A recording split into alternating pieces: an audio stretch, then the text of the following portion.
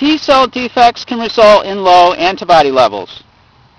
Patients with X-linked hyperimmunoglobulin M syndrome have normal B and T cell development and high serum levels of immunoglobulin M, but make very limited immunoglobulin M antibody responses against T cell dependent antigens and produce immunoglobulin M isotypes other than immunoglobulin M and immunoglobulin D only in trace amounts.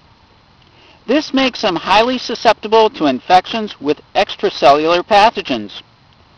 The molecular defect in this disease is in the CD40 ligand expressed on activated T cells, which therefore cannot engage the CD40 molecule on B cells.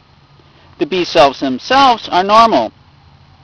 We learned that CD40 ligand is critical in the T cell dependent activation of B cell proliferation, and these patients show that CD40 ligand is also essential for the induction of the isotype switch and formation of germinal centers. There are also defects in cell-mediated immunity in these individuals. For example, they are susceptible to infection with the opportunistic lung pathogen Pneumocystis carinii, which is normally killed by activated macrophages. The susceptibility is thought to be due, at least in part, to the inability of the T cells to deliver an activating signal to infected macrophages by engaging the CD40 expressed on these cells. A defect in the T cell activation could also contribute to the profound immunodeficiency suffered by these patients, as studies on mice that lack CD40 ligand have revealed a failure of antigen-specific T cells to expand in response to primary immunization with antigen.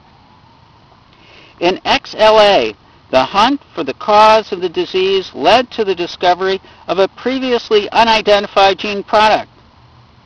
In X-linked hyperimmunoglobulin M syndrome, the gene for CD40 ligand was cloned independently and only then identified as the defective gene in this disorder.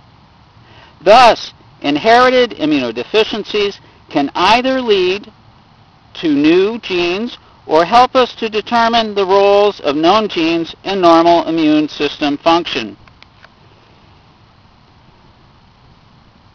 And that's T cell defects can result in low antibody levels.